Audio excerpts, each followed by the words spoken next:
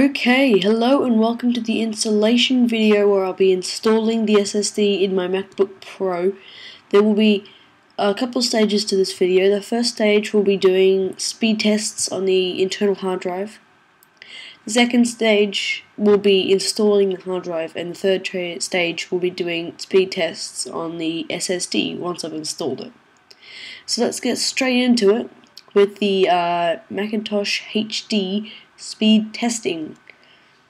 This is the default hard drive that came in the Macintosh. It is a Hitachi 5400 rev per minute one. So let's get started.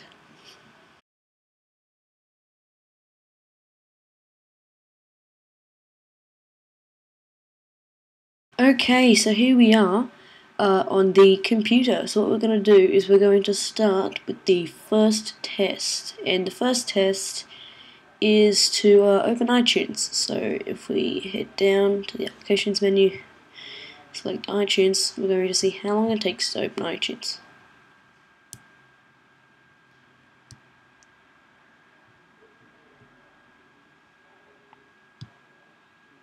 Ouch, that was a very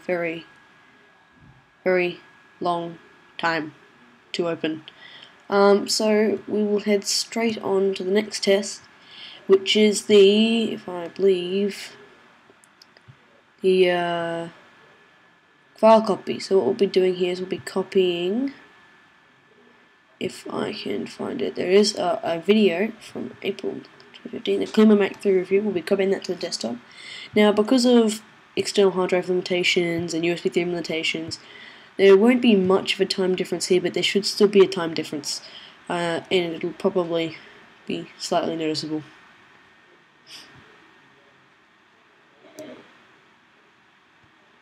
And that's done. Now what we'll do is the third test, which will be moving it to trash and emptying the trash. Now this test is usually pretty hard to tell, but if we empty the trash, it was pretty much instantaneous, so I won't bother putting a timer on that, but it is, that's just a nice little thing. And then the next is what really matters, which is the Blackmagic speed test. This is what really matters when it comes to the drive speed, because this will tell us exact values. So once it's open, okay, I'll just drag it up a bit because it's a bit too big for the screen, sadly. Okay, let's start the test. And as you can see, they're just standard speeds you'd expect from a 5400 RPM hard drive. Write averaging about 74.3 megabytes a second. Read averaging about 72.8. Which is weird. That should be a lot higher, but whatever. So yeah, these are fairly mediocre speeds. They're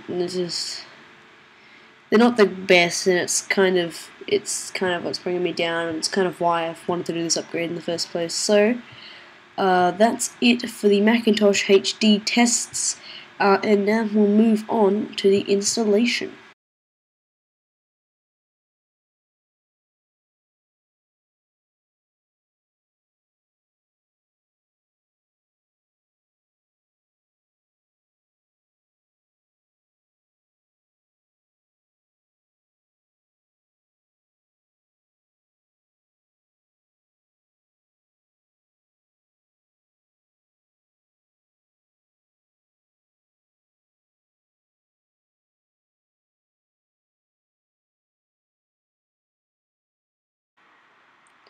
Okay, now we're moving on to the installation.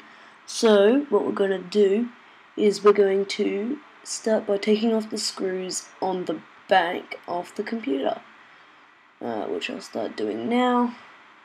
I'll have me unscrewing one, and then I'll just speed up the rest because it'll take a very long time.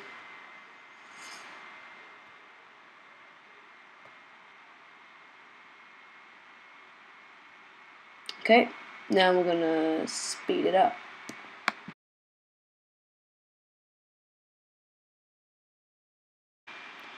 Just a thing to note, the screws on the bottom left-hand corner are longer than all the other ones, so if you're doing this yourself, make sure to keep them separate.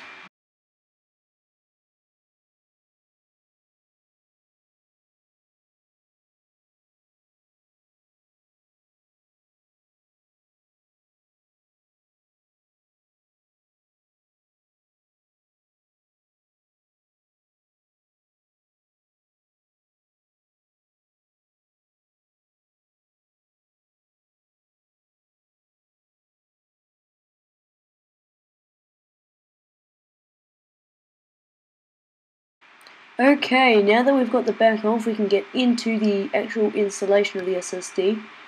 So what we're going to go ahead and do is we're going to remove the black bracket that is on top of the removal side of the hard drive at the moment. So we'll do that quickly.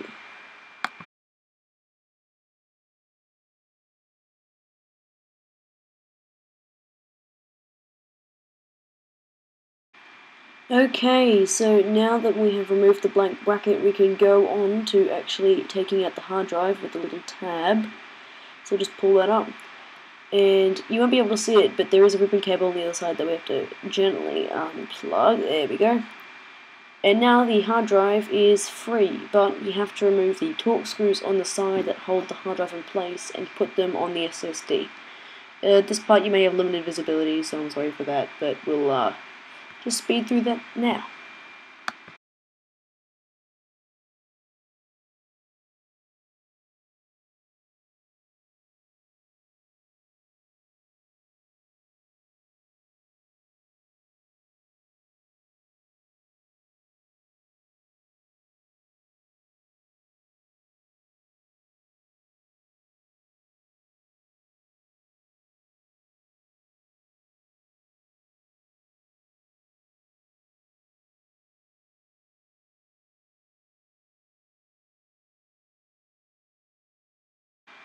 Okay, now that we've done unscrewing and screwing in those support cables, we can put this back in. So I'll plug this back into the ribbon cable quickly.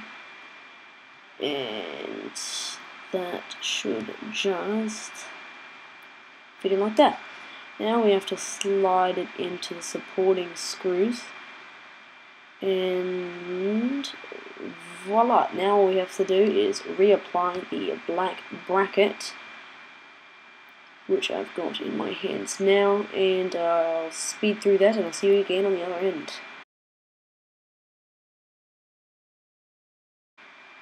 Okay, now that that's done, all that's left to do is to reapply the black back plate, which we can put on, and then we will be done with the installation. It wasn't a very tricky installation, it was never going to be. So yeah, let's get started with that, and I'll see you once we have the back plate on.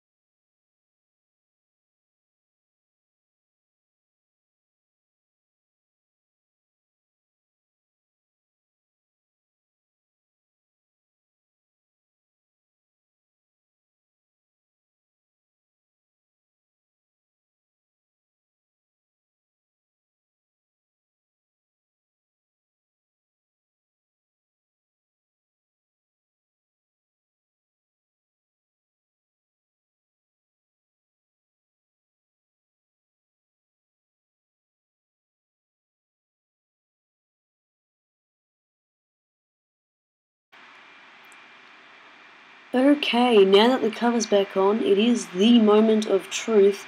What I'm going to do is I'm going to flip this around, and I'm going to turn it so we can see what is going on. Okay, so what I'm going to do is I'm going to open the lid. Oops, means we're out of view, sorry about that. We'll turn on the button, we'll press the power button. And now, if when I decide to put this in the view, the first boot will always be a bit longer because it's going to have drive naming issues. It's trying to find the drive named Macintosh HD and it's not finding it. So it eventually just searches for all drives and then finds Macintosh SSD and then it boots to it. So you will see a white screen for a very long period of time when you boot it for the first time. This is just something to know. It's not broken or anything. You'll just see, and then as soon as you get the Apple logo, you know it's booting off the SSD, and of course you'll get the. It'll still be a bit slower. It still won't be 100% as fast as it would be normally. Even once the Apple logo is there. But once the Apple logo is there, you know it's booting off your SSD, and here we are on the logon screen. So what I'm going to go ahead and do is log on, type in username and password,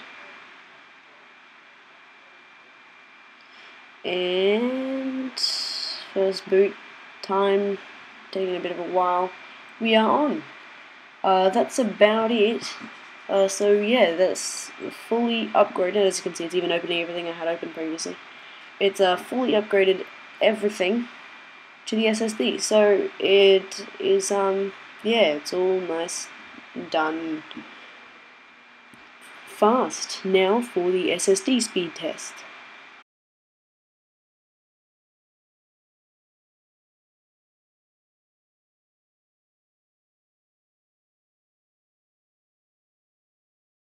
Okay, now we're moving straight on to the SSD test. So as you can see, there was a significant difference in the boot times for both. So now we're going to start, or at least attempt to start, the file copy test. So let me just find the video here. There we are, and here we go. Let's just copy it over. And timer now.